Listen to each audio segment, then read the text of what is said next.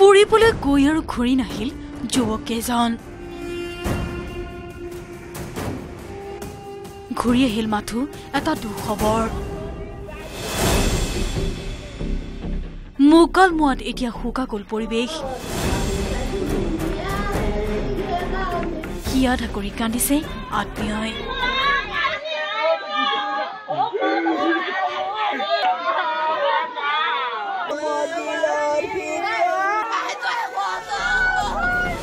পশ্চিমবংগৰ দীঘাত সাগৰ চোৱাৰ হেঁপাহ আছিল চাৰি বন্ধুৰ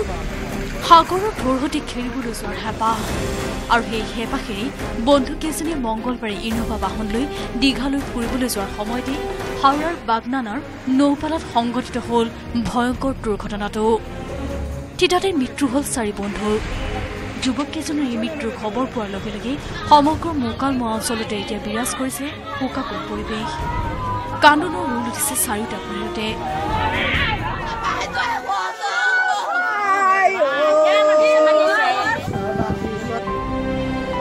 এই দুৰ্ঘটনাত কোনোটো পৰিয়ালে যদি হেৰুৱালে সন্তানক কোনোটো পৰিয়ালে আকৌ হেৰুৱালে স্বামী অথবা পিতৃক নিজৰ আপোনজনক হেৰুৱাই এতিয়া হিয়া ঢাকৰি কান্দিছে সকলোৱে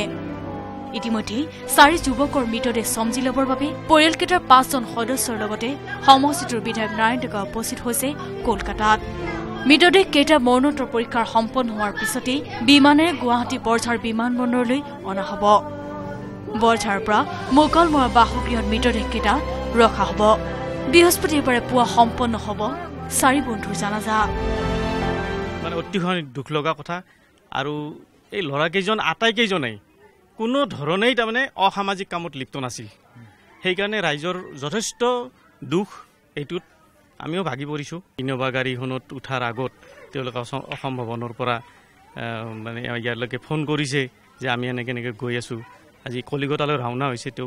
তেওঁৰ উদ্যোগতেই হয়তো মৰণোত্তৰ পৰীক্ষাৰ পিছত উভতাই আনিব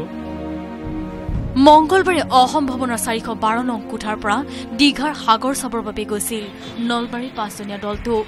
দীঘালৈ ফুৰিবলৈ যোৱাৰ সময়তে হাওৰাৰ বাগনানাৰ নৌপালাত দ্ৰুতবেগী ইনোভা আৰু গেছ টেংকাৰৰ মাজত হোৱা সংঘৰ্ষত প্ৰাণ হেৰুৱালে চাৰিওজন যুৱকে দুৰ্ঘটনাত নিহত হোৱা যুৱককেইজন মোকালমোৱাৰ ৰাহুল আলী মজাফৰ আলী ৰুহুল আলী আৰু চান মহম্মদ এই দুৰ্ঘটনাটোতে নিহত হৈছিল ইনোভা বাহনখনৰ চালক পশ্চিমবংগৰ শ্বেখ ইমতিয়াজ ইপিনে চিকিৎসালয়ত মৃত্যুৰে যুঁজিছে দুৰ্ঘটনাটোত কথামৰি প্ৰাণ ৰক্ষা পৰা বখতিয়াৰ আলী নামৰ যুৱকজন মোকালমোৱাৰ পৰা কেমেৰা পাৰ্চন প্ৰণৱৰ সৈতে Anil Pratim Barua news ১৮ Assam north east